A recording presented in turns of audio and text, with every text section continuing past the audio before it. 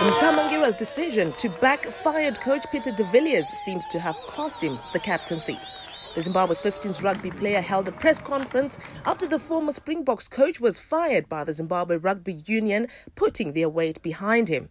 Let it categorically be stated that I have not received any correspondence to the effect that I have been suspended or am required to appear before any disciplinary committee. I therefore make this statement as a substantive captain of the Sables, and anything to the contrary is mere hearsay.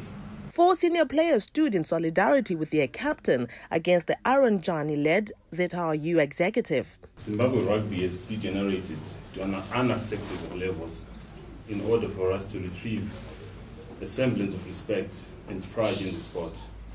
Urgent intervention is required. We have the capacity to excel, but without the right foundation, we are doomed.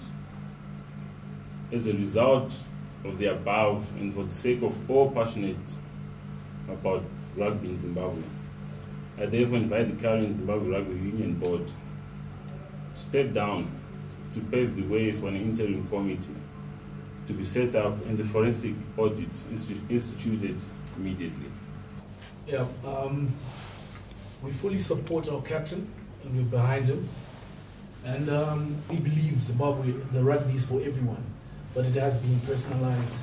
Not everyone gets an equal chance to represent their country, but we all want to do that. Yeah. So we stand behind him, and we look forward to seeing this process through. The players have now received the backing of Member of Parliament Themba Mliswa, creating a huge rift in Zimbabwe rugby.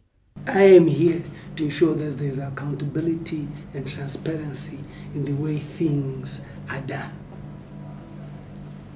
It is important to understand that sports in general in the country is in a mess. Zifa, the treasurer, steals 750,000 steals because he diverted it into his personal account with his brother.